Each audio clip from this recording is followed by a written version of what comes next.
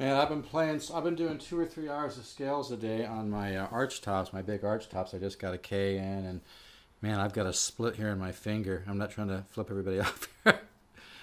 Anyway, I just love to play, and sometimes I think I actually worked a little too hard at it, but I just love it. So anyway, but yeah, this Epiphone is really sweet, man. I'm like I said, I'm feeling a little silly if you've been trying to sell it.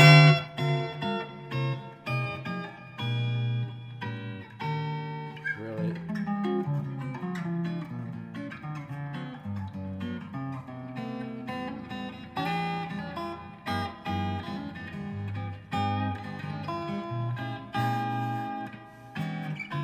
But I'm going to stop right there.